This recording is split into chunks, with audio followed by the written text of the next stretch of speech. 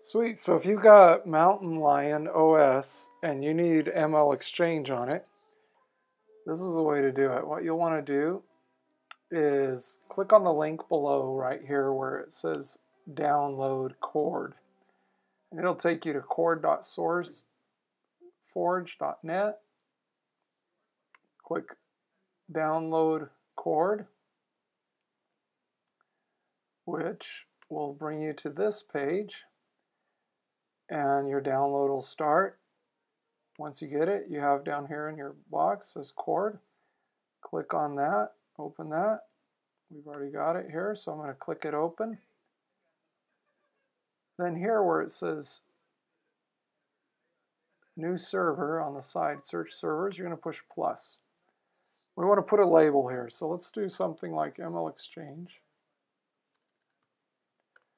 Then here, ipad.realmobilepros.com.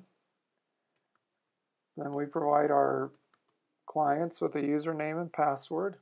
And I'm going to put save password here so that we don't have to ever ask for it again. It'll just hook up automatically.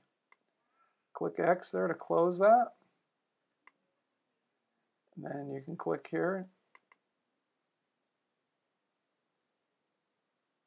to open that up for you.